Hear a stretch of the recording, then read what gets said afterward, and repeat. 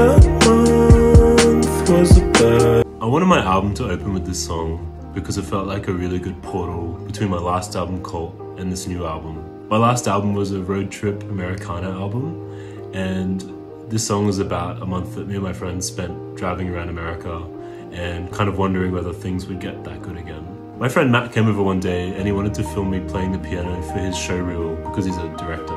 The first thing I started playing was the piano part for Funny. It just kind of came to me in that moment, and I made him be quiet and I recorded it, and then that night I wrote the song.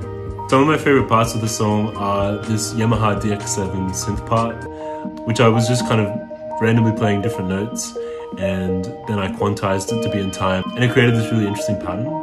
My friend Ray Solar showed me this really amazing artist called Fear Gorda from America, and I just sent the song to him and asked if he wanted to play slide guitar on top.